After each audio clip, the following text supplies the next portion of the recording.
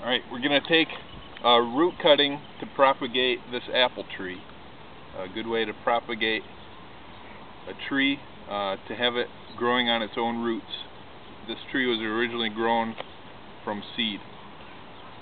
What I've done is begin to remove the protective fence that I had on for winter for the rabbits, which wasn't really tall enough. This year the snow was 2 feet high in February, so they chewed up part of it, but luckily it's not girdled all the way around. In either case, I can still take a root cutting. And here I've exposed a root that is more than 1/4 inch in diameter.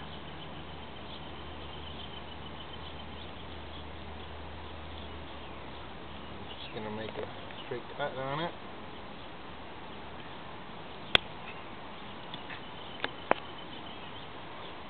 Expose the remainder. And I need about a 6-inch section.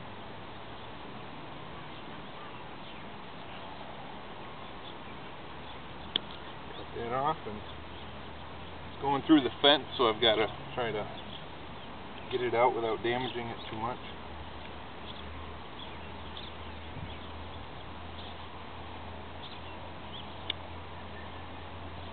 Any of these side roots can be taken off.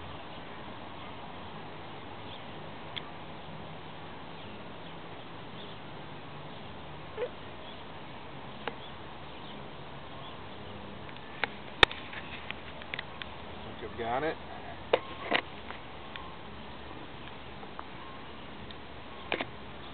What I've done is make a straight cut for what is the top portion, and the part that was the furthest away from the tree is the root. I've got a diagonal cut. That way, if I was to make a project and get several of these and had them laid out, I would know which side is up and down. Now that, I just want to put in my soil and have the planting mix even with the top here, and after you water, if it gets exposed, perhaps 1/4 inch, that's okay. And that's how we do a cutting by the roots for propagation. I'm Bigham.